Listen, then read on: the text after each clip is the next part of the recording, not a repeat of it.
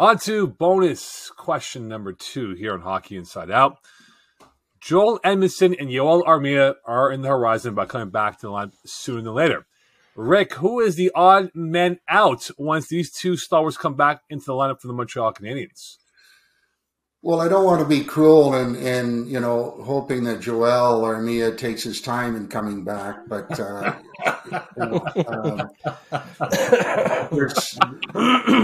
there's a number of guys ahead of him that probably won't happen, and we're probably going to. It's going to be an interesting decision on what they're going to do up front. I mean. Drouin, we talk about Drouin. I don't think they can necessarily pull him out with the risk of losing him if they make a change with Armia. So on the blue line, you got Matheson in the works. Edmundson obviously going to be a huge bonus, but you're going to have to look at Kovacevic on D, and even once they get healthy back there, I'm not sure about Wideman, holding his spot. So it's going to be, I guess, somewhat of a good thing is they've got enough depth in that position that can move guys in and out depending on injury. But those are the names that I think will be in the discussion. Yeah, I think Kovacevic's the first guy who's going to go out. I mean, there's reasons why he was placed on waivers by Winnipeg. The game against Minnesota, he had a bad play where he came up along the boards. He had an easy chip along the boards, safe play. He threw a backhand pass up the middle, picked off, resulted in a goal going the other way. I think Wideman, once Matheson comes back, he's probably the second guy who's going to be sitting out. But when they signed Wideman, that was one of the reasons they signed him is I think he's almost as a seventh defenseman. They know he's a good veteran. He's a good guy in the room. He won't mind being made a healthy scratch. But I think Kovacevic at this point is probably the number one guy to go out. On forward, I mean, Drouin, he's been working harder than he has in the past. Things aren't happening for him. I don't think they're going to sit him out there because I think they'd still hope to get something for him. Maybe at the trade deadline, I think maybe Rem Pitlick is the guy who comes out since he's already been a healthy scratch earlier this season. Michael Pezzetta at some point, they either need to get him in the lineup or send him to Laval to play. He has a healthy scratch right through the first 7 games. At this point, I think he needs to go play somewhere if they're not going to play him here.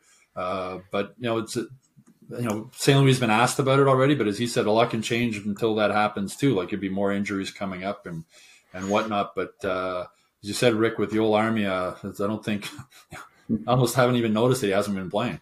It's too many nights when he does play where you don't notice him. But maybe he'll change that when he comes back, but we'll see. But I think Pitlick up front is probably the most likely guy to sit out.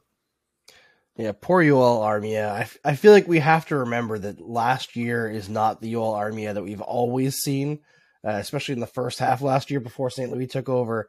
That was a shade of the player that he usually is. Obviously, his scoring is inconsistent, but usually also a stalwart defensive player, good forechecker, does good things on the ice that help his team go. And I thought in preseason we saw that Yoel Armia. Late in the season last year, we saw that shades of that Yoel Armia come back. So if he comes back and he is still that great defensive player who is physical and can chip in a goal here and there, I think Rem Pitlick is an easy guy to take out. I think Mike Hoffman could sit. I know he had a pretty good game against Minnesota, but there are a lot of games where Mike Hoffman does one good play and then I go to compliment him and he makes 15 bad plays.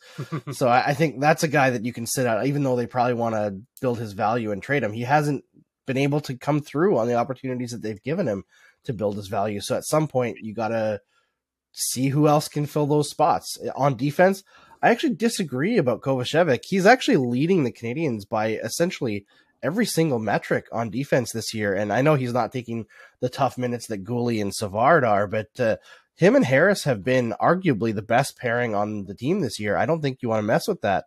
I think Chris Weidman is the obvious guy to sit, but Joel Edmundson, I don't know. I think when he comes back, it might end up forcing a trade. I know he's an assistant captain on this team, but I don't know if you want to really take out any of these rookies. I think that they're getting a lot of valuable time to work towards the future.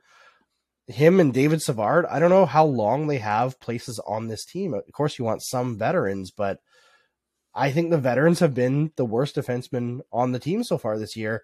And judging by, when Edmundson came back last year and Edmundson's career without Jeff Petrie, he's not going to be an amazing player. I think Mike Matheson is the guy that's going to come back and force somebody out of the lineup, but I don't know how much you really want to get Savard and Edmundson into the lineup down the stretch. Well, Edmundson, I don't think with all the back issues he's had, I mean, he missed, 54 games last year and now out again with the back. I don't think he's tradable until he shows he can actually stay healthy for an extended period. Now, we're talking about Yoel Armia, though. I mean, the best hockey he played was the Stanley Cup final when he was on that fourth line with Eric Stahl and Corey Perry. That's how he got the contract. I wonder if Corey Perry threatened him. If you don't skate and work hard, I'm going to stick you. Never mind what the other team's going to do to you. But the Yoel Armia we saw during that Stanley Cup run, boy, if he could do that on a regular basis, what a bonus he'd be for this team. And you forgot to mention the name Daninoff, a guy that might be, a guy that you could pull out of there that is not doing it after 7 games. If you want to talk about points and stuff, so it's going to be interesting. They'll have to do the exercise and go, okay, this one's deserving, this one's not deserving. Try something when they get into the point where guys are healthy, but that's not the case just yet. Dadonov kind of looks like a rookie out there at times for me, where you can tell he has talent, but it's like the brain's not functioning at the NHL level. And he can do it, but we haven't seen it this year. Dadonov's just slow. The game's too fast for him right now. I find he can't keep up with the pace of today's NHL. Age catches up to everybody, right?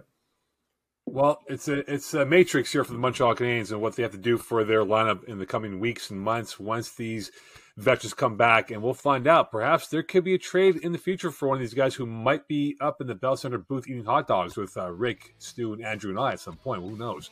But that'll do it for us here on this bonus edition of Hockey Inside Out. Don't forget to like and subscribe our YouTube page, and also subscribe to the MontrealGazette.com/newsletter for Hockey Inside Out information. And for full episodes and bonus content, go check out Hockey Inside Out. And finally, leave us your questions or comments. We'll get to it in the future episodes of Hockey Inside Out. That'll do it for now on the bonus round. Bye for now.